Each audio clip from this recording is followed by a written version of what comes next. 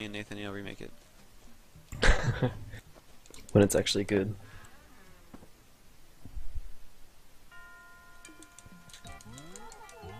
That's gay. I entered the house at the same time as the bell went off, so I lost time to lag.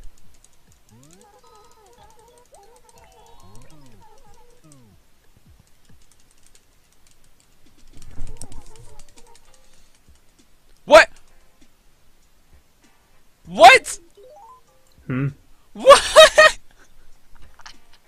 So during this all-dead speedrun of Animal Crossing, Bosby accidentally discovered a wrong warp. In Animal Crossing, there are special events that happen based on the internal clock of the device you're playing on, and are usually triggered after a bell that sounds in the game every hour. When Bosby entered the post office to pay his first debt, the bell went off and it tried to play a cutscene, but it couldn't while he was entering. You can hear Bosby say this as he enters the post office, because originally he thought it was going to waste some time because the bell made the loading time a little longer on entering the post office. However, when he left the post office, the game attempted to play a special event cutscene at the same time as the cutscene you get after paying your first debt, and a glitch occurred sending him 2 acres back to Nook's shop. This is what is assumed that happened, but nobody is completely sure, but it definitely does seem to make sense. There are no sources that the glitch has ever been repeated for how specific the circumstances are and the rarity of the glitch. However, if it were to be used in a speedrun, it would save roughly 15 to 20 seconds. Grab the coupon. I didn't even move my arm, but okay. No, I did. I had control of the other arm. Here you go, sir. Thank you for visiting the Curry Aquatic Funds. Have a whale of a time. What? What? What? Where are we?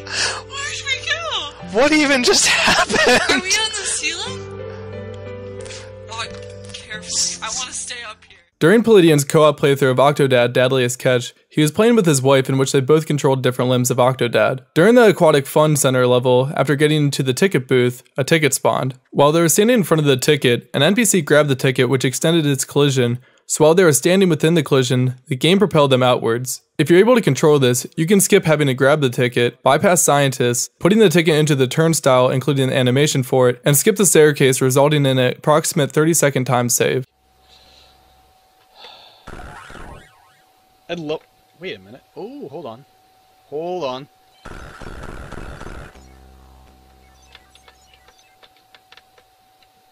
Bird, you can see it. Oh my god! Potential sequence break!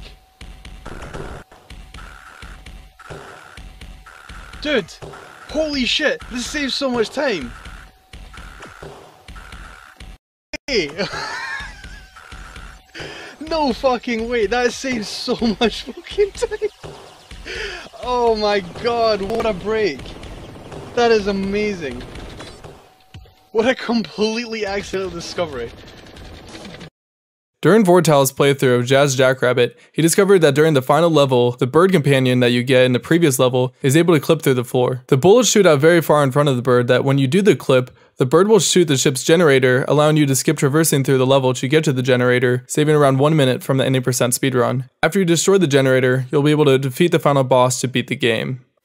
So I was hoping I can, like, the wall, you can just pass through a wall here or something. But I doubt you can. You can see one.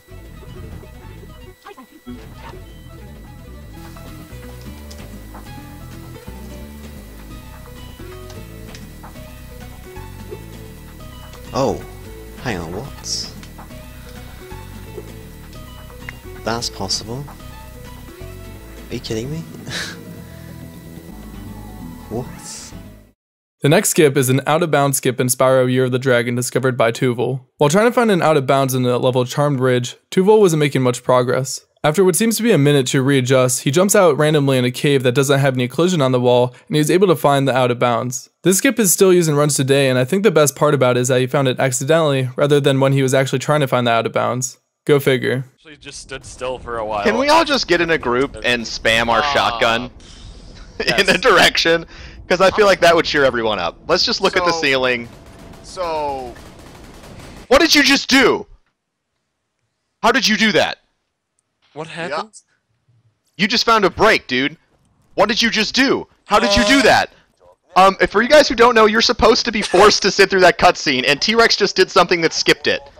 I'm happy that I was right. So in this clip of Professor Broman's 4-player co-op speedrun of Borderlands 2, the group discovered a sequence break. Near the end of the mission, Rising Action, the character Lilith will use her powers to teleport the sanctuary. When this happens, there's a long cutscene that occurs, but if you travel to the Three Horns Divide at the same time the cutscene starts, you effectively skip the entire cutscene, saving roughly 1 minute and 30 seconds from the speedrun.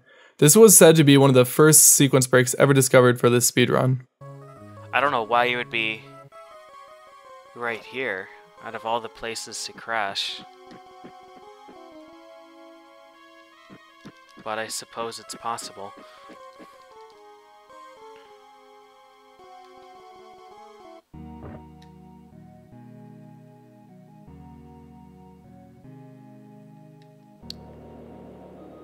Uh-oh.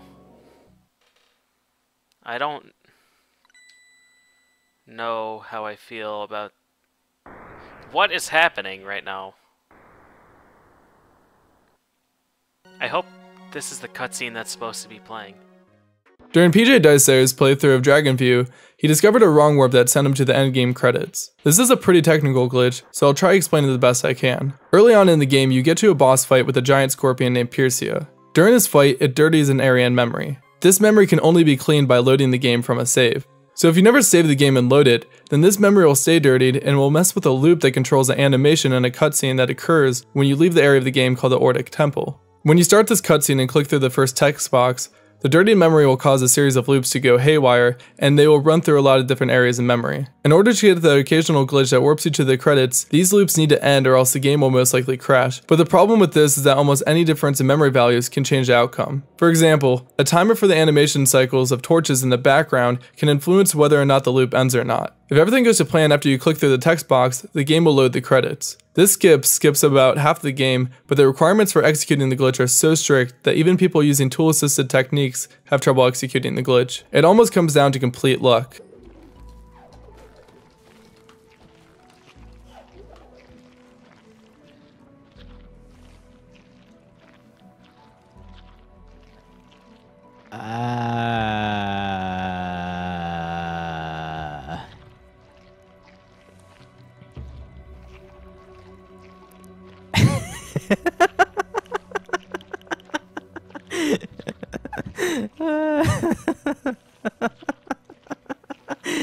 Oh, what a video game. During Voligin's playthrough of Ori and the Blind Forest, he discovered this weird occurrence you just saw on screen. This is a result of a bramble, which is one of the pink things you saw on screen earlier, and a log colliding into each other. This happened because when you enter the room, the brambles have a default spawn location and will always spawn in the same exact space. However, the logs will be in the location that they were last in when re-entering the room. So if you move the log into the same area as a bramble and re-enter the room, they will collide and the game will try and split them from each other. Now this isn't exactly a skip itself, but it did lead to the discovery of one of the biggest skips in all of Ori and the Blind Forest speedrunning. Now because of this collision glitch, this allows logs to rotate in angles that aren't normally possible. Now once this glitch is set up, you can do another trick involving spirit wells. Spirit wells are save locations in the game that can also be used to teleport to other spirit wells. Normally when performing a teleport, the game will put you in a 10-second long animation where you can't move. By doing another trick called menu storage, you can have the teleport screen up while still being able to control Ori. While you have the teleport screen up, if you die and start a teleport at the same time, the animation won't happen and you'll have free control of Ori. You now have 10 seconds to get onto the glitch log before the teleport takes place. If you teleport while on the log at a certain angle, it will rotate the location of the teleport based on the angle of the log. Doing this right will change your teleport to the final escape sequence, allowing you to beat the game in 12 minutes. The warp displacement glitch was discovered by Chunkatov and DS273. Can I still get it back?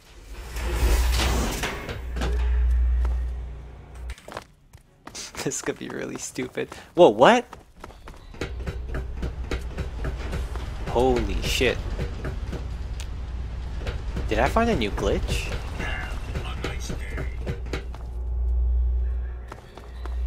During Sexual Tyrannosaurus' speedrun of Fallout 3, he found an amazing glitch that skips a lot of walking out of the game. This glitch is called Speed Cripple. You can do this glitch by loading the game at the same time your legs get crippled. If you do this at the right time, it will take your speed at 100% and add the cripple speed to it, which will boost your speed by 65%, making you move a lot faster than you normally would. This glitch saves roughly 5 minutes from the any percent speedrun.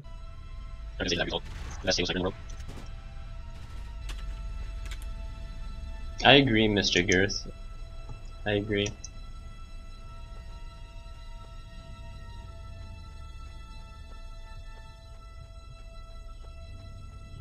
What just happened? What?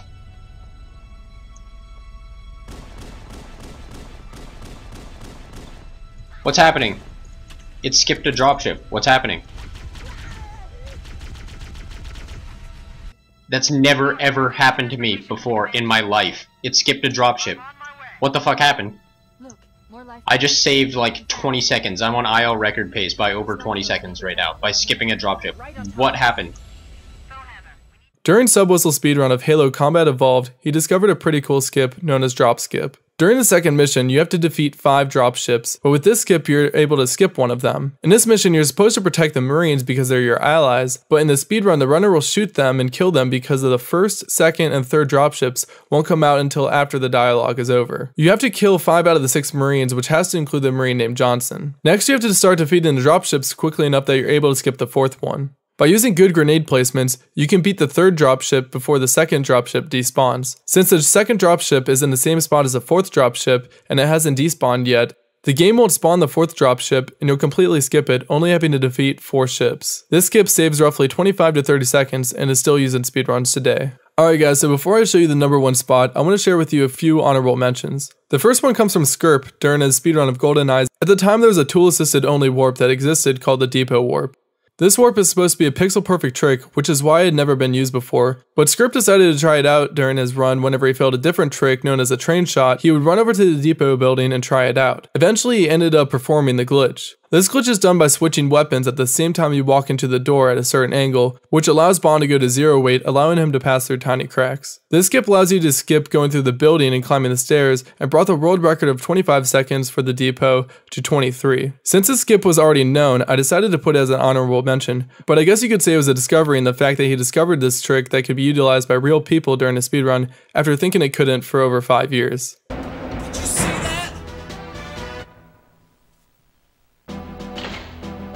The next honorable mention comes to us from the Blaster Master Any% Warpless race during Awesome Games Done Quick 2017 by Scavenger216. During this race, Shining Dragoon had the clear lead, but shortly after defeating the Area 2 boss Crabulus, Scavenger goes in to take him on. Strangely enough, after entering the room, the boss didn't spawn and he was able to pick up the gun that you get after the fight and go straight to the next area, making the race neck and neck. I put this as an honorable mention because this glitch is still new as to when this video is made, so we're still not quite sure what caused the boss skip, but I'm sure people are working on it as we speak and it will be implemented in speedruns soon enough. Yeah.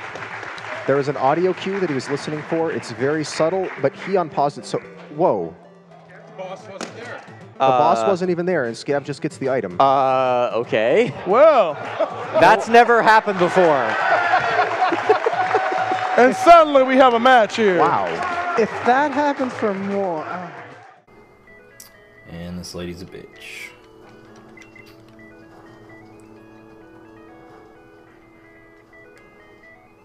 Wow. Yeah, I did just do that. Nice crit. Wait, what?